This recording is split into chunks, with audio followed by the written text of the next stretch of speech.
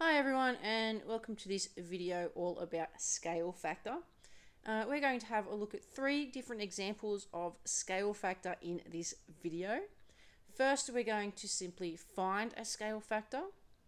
Then we're going to find a scale factor and then use that to find an unknown side.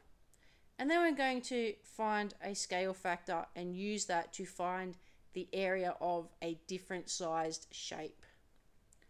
So a couple of things to note in scale factor is this. So our first scale factor to worry about is just normal, or what we call K. Alright, and that's just the general shape. So that's like the outside dimensions of the shape. So that's for dimensions of the shape.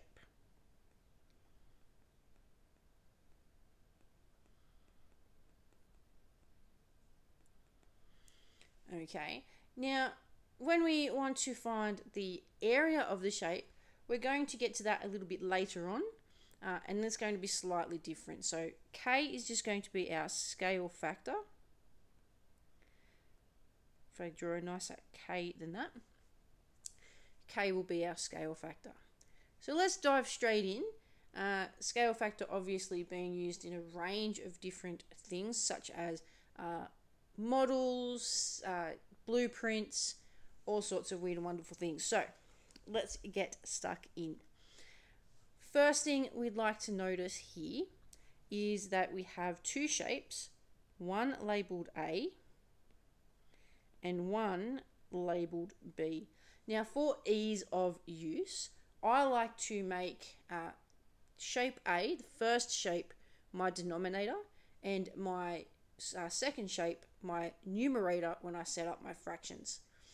Because to find scale factor, you're going to set up some fractions. So let's have a look at that. So scale factor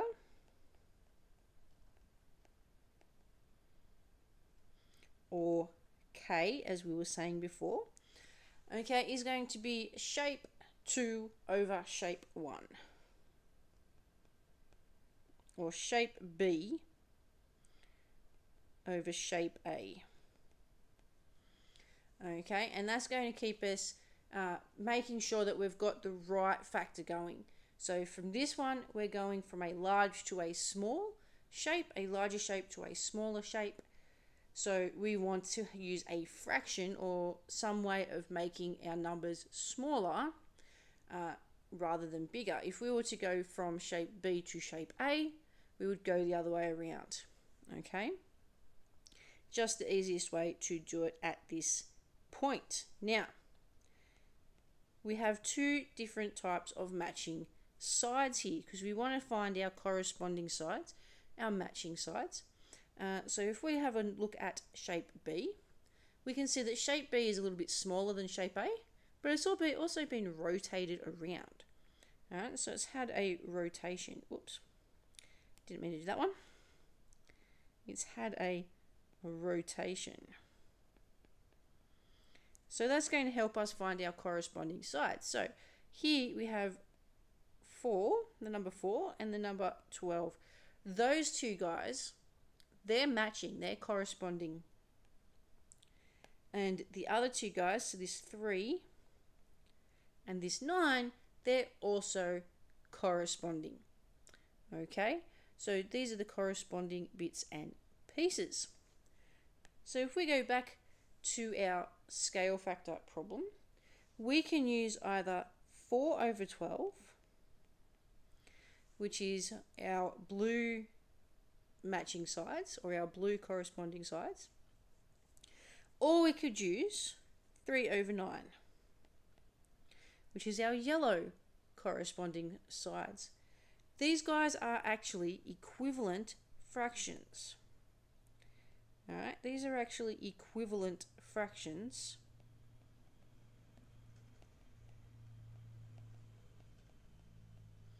And equivalent fractions are going to help us find our simplified one, our simplified one being just another equivalent one.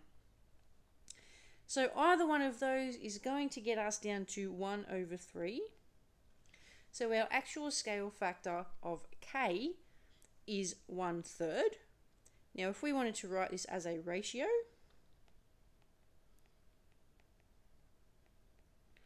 we would write it as 1/3. Okay, that's our ratio, is 1/3.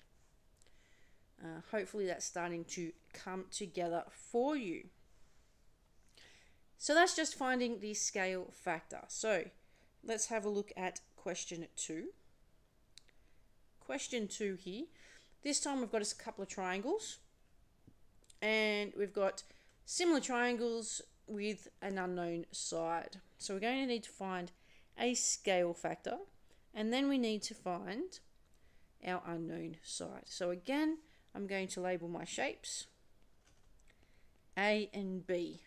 Okay, so over here I'm going to go K. K for our scale factor, alright, is going to be shape B over shape A. Alright, so this time we're going to look for our corresponding shapes. You can see they haven't been rotated at all. Alright, but we can see that this 48 corresponds with the 8. The 48 corresponds with the 8. So we're going to use that in our fraction. Keeping in mind the idea of shape B being the numerator, shape A being the denominator, gives us 48 over 8. 48 over 8. Okay, now if we simplify that down, we're going to get 6. Okay, it can also be written as 6 over 1. If we really wanted to keep it as a fraction, and as a ratio, it would be 6 to 1. So then our next part of this problem is we want to know what x equals. Okay, so x is our unknown side. Alright, it's got a corresponding side here with the 10. So I'm just going to go 10 times 6, because the 8 gets multiplied by 6 to get to 48. So the 10 gets multiplied by 6 to get to its value, which will be 60. Okay, we don't have any units for this one, so we can just leave it like that. Okay, one more example, guys, and you'll be able to get on your way. Here we go. This one's a little bit trickier than the others. We still have two shapes, two triangles that I'm going to label A and B.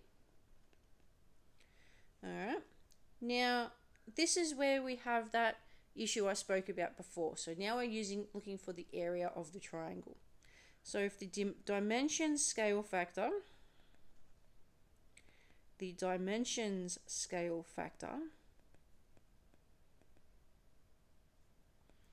is K, our area scale factor is actually going to be K squared.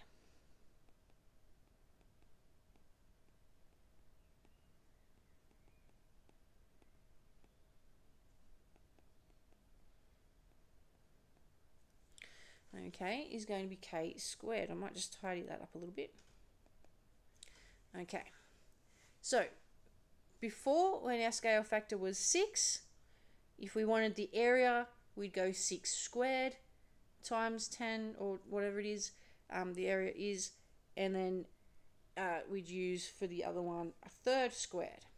Okay, now for this one we are given the area of the smaller triangle, which is 3 centimeters squared. Alright, so that is the area.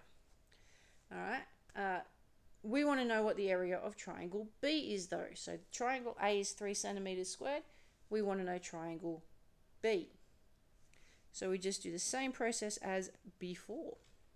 Okay, so K, we just want to find K first, and then we can do the rest. So K, we have our corresponding sides of 5 centimeters and 2 centimeters.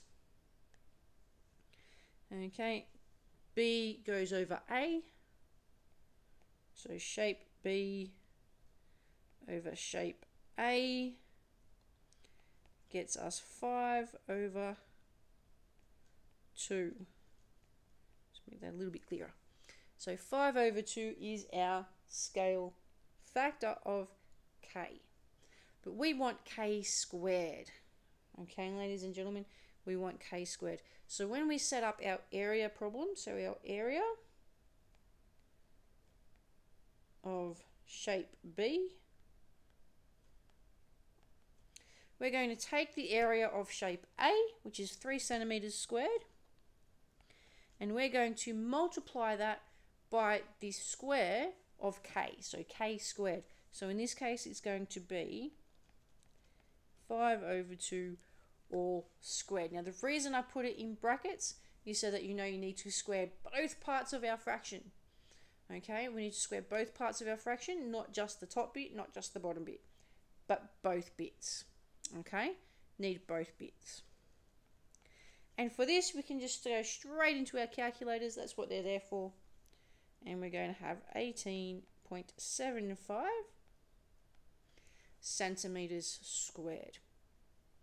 Now, these examples have come out of the Cambridge Mathematics Standard 1 textbook, and you are more than welcome, it's in chapter 7, to go and have a look at some questions. This has been a short explanation on how to use scale factor or find scale factor, and then use it to find unknown sides and an area. Thanks for watching.